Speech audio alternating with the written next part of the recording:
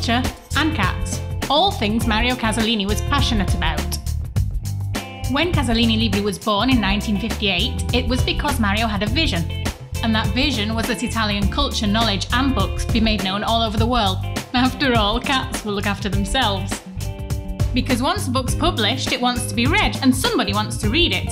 But to be able to read it, I have to know it exists. So how do I find it? Data, or metadata as we say these days. For every book, there is an author, a title, a publisher. And that's the information we need to find books and to read them. That's why, right from the start, we've always given the same attention to supplying bibliographic data as we have to supplying the books themselves. Because the two things go together, like paper and ink. And like the bibliographic cards we used to include with the books we sent. Cards containing information about Italian books that somebody, somewhere, might want to read. And we've changed over the years. When Mark arrived in the 70s, the world had a new international standard for circulating bibliographic data. And it was going to have a huge impact on the way we worked. Being able to organise and label data in a way that could be read by machines made it easier for libraries and for us to exchange information. So we swapped our typewriters for computers and built a brand new database for all of our bibliographic records.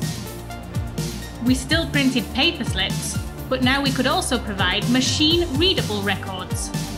And because they were in the same format that libraries used, they could be added directly to their catalogues. Then came the age of internet, and we went online. Finally, we could share our data with the world, and the eLibri database became the focal point of our website. And thanks to improvements in online systems and search engines, our data, complete with classifications and subject headings, could be found more easily. The web led libraries to explore new ways of doing things in a digital world. At Casalini, we implemented RDA in 2014 and contributed to the Italian language translation. And with the library community, we began working on tools that help libraries as they move to new cataloguing environments based on linked open data and the BIBFRAME data model. Now we can provide solutions for a new generation of authority control, but also a linked data management system and entity discovery portal. The Share Linked Data environment connects libraries and their catalogues. Authors, titles, publishers and editions are entities now, and they're not static data anymore. Together they form dynamic relationships, and the connections between them build a web of data, a universe of metadata.